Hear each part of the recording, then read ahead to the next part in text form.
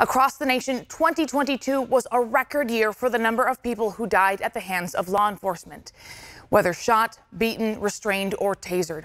That's according to a nonprofit research group called Mapping Police Violence, which tracks these fatal incidents. California, however, saw its lowest number of deaths since the group started tracking data in 2013, with 139 people killed by law enforcement across the state, though that was still the highest number among all the states, due in part to California being the most populous state.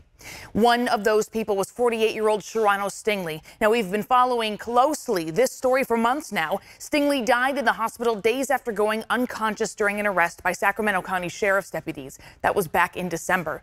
The sheriff's office says they were responding to a report of a man under someone's truck in a Sacramento County neighborhood. Stingley's family says he was having a mental health crisis and was searching for his daughter's home in that same neighborhood. At a memorial and march for Stingley yesterday, I asked family and supporters how they see his death fitting into a broader picture. And a warning, we do show some of the body camera video in this story. Tutu the General, that's who he is. On Sunday afternoon, dozens of people gathered at Florence Square to remember Sharonno Stingley. I try not to cry today, but I just miss him. I miss his smile, I miss his bald head, I miss his ears, I miss his voice. Stingley's daughter, 20-year-old Diamond Stingley, remembers her dad as a man who loved his family, who had a megawatt smile and was the life of the party. Family and friends say he was taken too soon. They took a whole life that we never get back. They took my memory, they took my protector. I'm coming and I'm not gonna stop. I'm gonna get justice. Come your hands! Stingley became unconscious during an arrest on December 6th. The Sacramento County Sheriff's Office has released one angle of body camera video. It shows he initially complied with deputies, but then a struggle started. By the 4th minute, Stingley appeared to pass out. He was taken to the hospital where the coroner's office pronounced him dead 10 days later.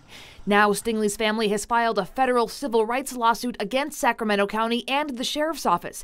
The Sheriff's Office tells us they have a long-standing policy of not commenting on pending litigation. Justice! On Sunday evening, at a march organized by Black Lives Matter Sacramento, founder Tanya Faison talked about the number of people killed by law enforcement nationwide in 2022, a number Mapping Police Violence says is close to 1,200, the highest it's been since the nonprofit started tracking these fatal incidents in 2013. More than 1 in 10 of those last year happened in California, including Stingley's death. We're experiencing a lot of death by law enforcement that's going unchecked and unnoticed, and nobody's talking about it. Stingley family friend Zakia Brazil, known as Miss Kiwi, oversees an after-school program for kids in Del Paso Heights, which is how she came to know Sharonno Stingley, whose young son SJ was in her program. It's very hard. You want your babies not to live in fear. You know, you want them to wake up happy and strong, and you want them to succeed in life. But then you have these moments where, I had SJ tell me he has to look over his shoulder.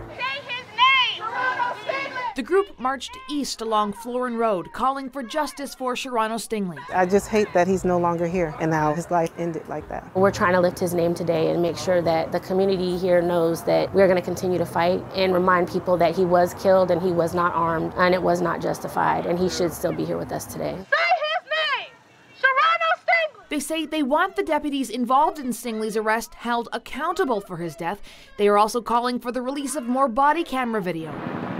The march closed down the intersection of Florin Road and Franklin Boulevard for a short time around 8 Sunday night. The demonstration ended without incident, and family members say they'll continue pushing for answers.